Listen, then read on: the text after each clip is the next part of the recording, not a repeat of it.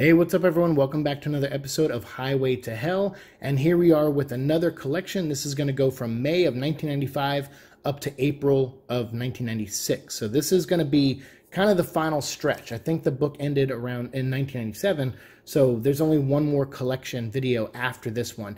And I got to be honest, I thought this stack would be a little bit smaller than our previous episode, but it's actually a little bigger. Look at that. That's almost a full inch or more. So I would say maybe like 8 or 9 comics, maybe 10 comics, or possibly even a dozen more books in this year than the previous year. And that surprised me because I thought the stacks got smaller and smaller. But then I realized, oh wait, this is the year where they had a crossover with another company. So I think there's a couple issues in here of that. Then there's also, you know, I think, maybe I'm blanking, like with the ballistic stuff. Maybe we already covered that. I can't remember. So those might be in here. But then there's also like the Over the Edge storyline. That was a big Marvel storyline that came out. So I think I have a couple issues of Over the Edge in here as well. So yeah, so we're going to start off with Betrayals Part 4 because that's where we ended the last episode. Well, we actually ended on Speed Demon #1 from the Amalgam universe, but they never did anything after that with Speed Demon. So, you know, there was nothing else to talk about, unfortunately. But I would love to see the Amalgam universe come back at some point and see Speed Demon, or just create a Ghost Rider villain who's fast like Speed Demon and call him Speed Demon, because who cares? Like, I don't know if it's copywritten that it has to be an Amalgam character, but you know, spell speed a different way. I don't know. It's like I just loved it. I loved you know, a Quickster superhero character with the, you know, the powers of Ghost Rider. I thought that was just cool. So again, the betrayal of Danny Ketch kind of continues here with his friend who became a SHIELD agent. She's holding his head there. It's a cool cover. I don't think that actually happens in the book, but it's still a cool cover. So, but he is captured. So the next storyline is called Ghost Rider in Chains, starting with issue 62. That was issue 61 we just talked about. And so this is, you know, Ghost Rider being, you know, contained in a way by SHIELD. And so, so yeah, he's pretty much in a machine for some of this, but he does break out because there's a Scarecrow fight. So in issue 64, he's got to battle the Scarecrow, which is great. I love that artwork. Looks really cool. And then here in issue 60, so this is crazy. So issue 64 says In Chains Part 3. Issue 65 says Over the Edge on the cover. And I remember going, whoa, whoa, whoa, am I missing an issue? And if I am too, like I read it, this seems like it's Part 4 of In Chains, but it just got the banner of Over the Edge. As you can see, it's a beat up copy. It's got a lot of dings in it. This one I just found in like a quarter bin somewhere, and I was like, I gotta have it. It's, you know, I'm missing it from my issues, because after issue 65 here, or around issue 60 and onward, the thing about the book is the sales dropped, so they printed less copies of them. So when you're trying to complete a collection, you know, especially a 90s collection, they overprinted a ton of stuff in the 90s. So for most collections, you can find them, like Slingers and a couple other things like Green Goblin, you know, the Philip Urich Green Goblin, and Heroes for Hire, some of my favorite books from the 90s, Thunderbolts. They printed a ton of those books, so you can find a lot of them, at least the earlier issues. Same with Generation X, the X-Men book. I love that book too. You can find the first like 20, 30 issues for some of those that lasted that long anyway. You can find them really easily. After that, the books stopped selling and they started printing less and less copies. So by the time we get to this point in Ghost Rider, it gets harder. And I think after issue 70, that's another 70 to 80 is really hard to find. And then 80 to 90 is really hard to find, because most versions you find are going to be in pretty good condition because it's by hardcore collectors who bought them, and they sell them for like, you know, 30, 40 bucks an issue sometimes. So yeah, it's crazy. Sometimes you can find people who don't really know what they have. And like I did, I found issues 70 to 85. It was like a bundle of them. And the guy sold them to me for 20 bucks. Now, granted, they weren't all in the best condition, but still, for 20 bucks for 15 of the hardest issues of the book to find, I thought it was a steal. So Over the Edge, this is the big crossover that Marvel was going through, where it's basically Punisher wants to kill Nick Fury. And not only that, but he successfully does it. He actually, because it's the Punisher. That's my favorite thing about the Over the Edge storyline. It had these little tie-ins, but they also did like a monthly book, which we'll show here in a second. Because first they did, of course, Double Edge. You know, it's they have to do like a maximum clonage, you know, Alpha and Omega kind of thing. So they did it with a chrome cover, X-Men, you know, Alpha and Omega, chrome cover, Prime, you know, whatever. So this was Punisher, Rampage, Double Edge. This is part of Over the Edge storyline. This is where it begins, essentially. So technically this should go before the issue. So we'll do that. I'll fix them right here. So we have double the edge here, Alpha. Yeah, you can see it right there, Alpha. And this one, Punisher basically, I think he's brainwashed, or he learns a secret of Nick Fury's or something along those lines, and he's like, all right, I basically have to kill Nick Fury. And it's like, okay. So normally when you start a story like this, you're like, well, he's not going to do it. You know, like you usually as editors and writers, you sit around and go, okay, well, he's going to have this mission, but we can't actually have him kill Nick Fury. Marvel straight up has him kill Nick Fury. I think later they say it's a life model decoy or something like that, but at least at this point in time, he full on goes in to kill Nick Fury, and he actually successfully does it, which is pretty neat. So good on you, Punisher, for accomplishing your goals, man. That's what I feel like. You got to do that with Punisher every now and again. Like, you got to have him interact in the superhero universe, and you have to actually have him do something. Like, otherwise he's pointless. Like, if you just have him killing nameless mob bosses all the time, like I love the Garth Ennis stuff, but you know, Garth Ennis had him in his own pocket, you know, where he was just fighting mob bosses. And I'm like, that's great. But every now and again, he has to dip into the Marvel Universe and affect it in some way. And to me, it's like, what's really easy to do is have him go in and kill like a character like Jack-o'-lantern, you know, or something like that, you know, or you have him do something, kill Mr. Hyde, or kill Scarecrow, whatever. Like, you got to have him do something, and just have him do it every once in a while. But this was big because it was Nick Fury. So here you can see them fighting on the cover. This is Omega, Double Edge Omega, the death of, and then when you flip it around, it says Nick Fury. So yeah, so this is Punisher actually blasting through heroes, blasting through S.H.I.E.L.D. agents, and getting his way to Nick Fury and actually doing the job. So after this, there was a book that came out, a Punisher book, where in the first issue, he was put in the electric chair in the very first issue. And you're just like, okay. And I think Tom Lyle drew it. And it was like, rest in peace, Tom Lyle. But he was like, you're like, wait, the first issue, he's going to go in the electric chair? So what happens in issue 2? So that's what I like, stories like that. And I think John Ostrander might have wrote that. I can't remember. But anyway, that's a Punisher story for another day. So we have Blackout return in this one. So this is now after Over the Edge. And we have issue 86 or 68, I'm sorry, 66 of Ghost Rider, 66. Will he kill to stop a killer?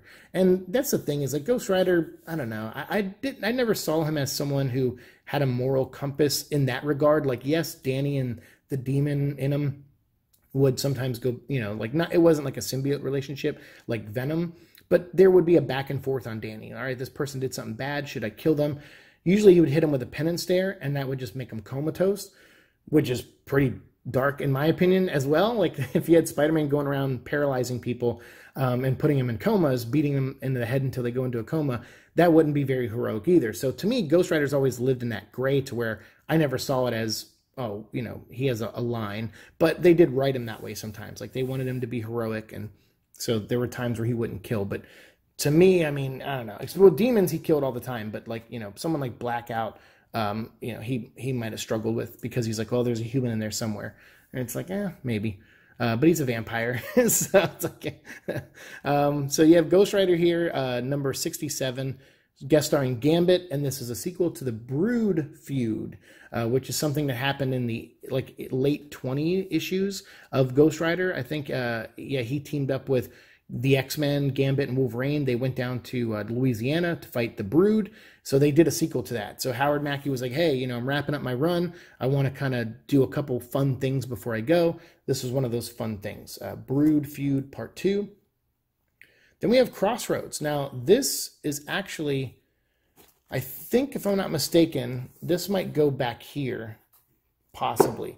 So we'll do Brood Feud Part 2, the conclusion. Wolverine shows up, and they take down the Brood again in Louisiana. So yeah, that was kind of fun. But then you have Crossroads here, which, if I'm not mistaken, this might be one of the last issues of Howard Mackie's. Not the last, but one of them. So yeah, so this came out in December. This is called Crossroads, and it's just like a giant one-shot, and it's pretty neat. I think he wrote this one. I don't know, maybe the new writer, I can't remember.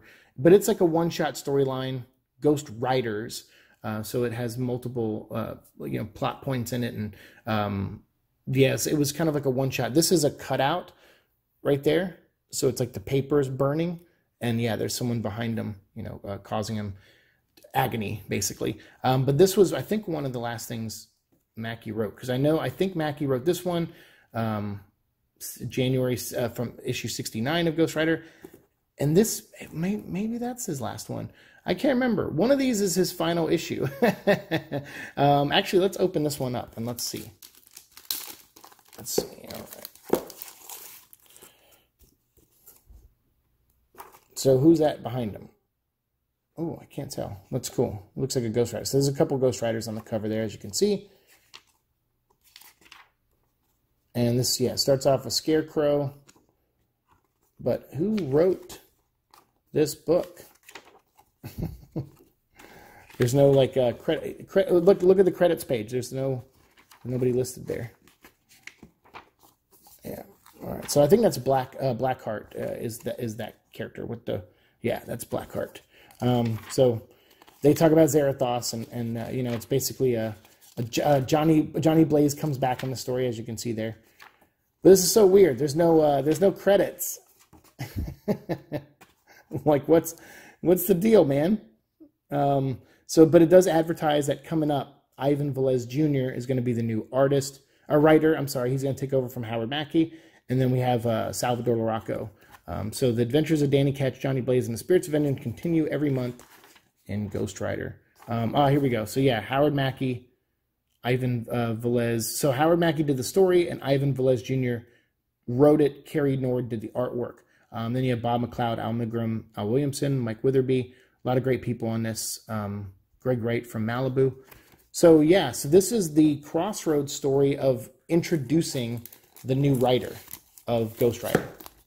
So this is where Howard Mackie passes the torch in a way by coming up with a story, and then Ivan Velez Jr. taking over the writing duties. So yes, and in Howard Mackie's last issue, he does write a very nice goodbye in it. He says like this one, he scripted it, or did the story, and then Ivan scripted it. But the issue before it, when, you know, his last issue, he actually writes a proper goodbye. And he says, you know, Danny means everything to him, and writing this run has been really great for him. And he's sad to leave, but he felt like it was just the right time to go because he just didn't know, I guess, didn't have a feeling of where he would end Danny's story at this point. So it looks like they passed that torch on to Ivan. So Ivan started taking over the book. And this is where some of the early stuff that introduced me to Salvador Larocco, who's still an artist to this day, you know, and this came out in the late 90s. So that guy's been doing comics for over 20 years now, like at the very least. I know he did stuff before Ghost Rider, but like this is what really put him on the map for me because I really like his style. Then here we have a Man-Thing, Blade, Doctor Strange, and Scarlet Witch, Midnight Suns Unlimited. This is nearing the end too. I think there's only like 2 or 3 issues left, or 1 or 2 issues left of this. So they start wrapping this up too because, like I said, sales I think were already kind of on the decline, but I think by putting in new blood, they were like, hey, maybe we can revive this, and it goes well for a little bit, but not for very long. And I don't think that has anything to do with Ivan so much. I just think the general interest in Ghost Rider around this time started to die down for whatever reason. You know, I don't think it had really that much to do with the creative teams on the book, in my personal opinion. But other people might feel differently. So, but yeah, we got a cool cover there by Salvador Larocco. Then we still have Over the Edge is still going on in February. There's still, fallout from it. They did Over the Edge Marvel Edge series that was like 12 issues or 10 issues, I think, or maybe it was even 9, but each issue had a different character in it. So they had like a Daredevil issue or 2. They had a Hulk issue, I think, a Spider-Man issue. So of course they had a Ghost Rider issue, so I had to get that. So you get a little bit more of Dan in that storyline. Then yeah, issue 71, DC versus Marvel. We have issue 2 here. This is, that's weird. I feel like this should, I might have some of these out of order. That Speed Demon story probably should be going in this set. So I think it was maybe a mistake to have it at the end of the last episode. But that's okay, whatever. I can't do anything about it now. So Marvel Comics versus DC. So after issue 2 here is when they do the Amalgam universe, because it's Marvel versus DC 1 and 2, then Amalgam, and then they do DC versus Marvel. So yeah, so I think I screwed up by putting Speed Demon back there. That's right. But anyway, he's in this issue briefly too. I think as Ghost Rider and maybe as Speed Demon as well. So yeah, so one of those is in the wrong place. So I apologize. Ghost Rider 72, him teaming up with his friend again, the one who betrayed him, I believe, but she's, they kind of worked things out. I think this is the last issue of Midnight Suns, Ghost Rider from the year 1945. How cool is that?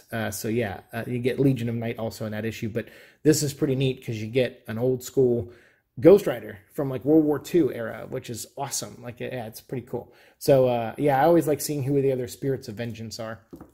All right, so actually here, I'm seeing that it says May of 1996 on here. So this is actually 2 years worth. So I'm going to save this stack here for the next episode. I'm going to record it right after. So we're going to get right into that, and I'll try to put it up as soon as possible after this episode goes up. So I was wrong. So I was right earlier when I said each year the stacks get smaller and smaller.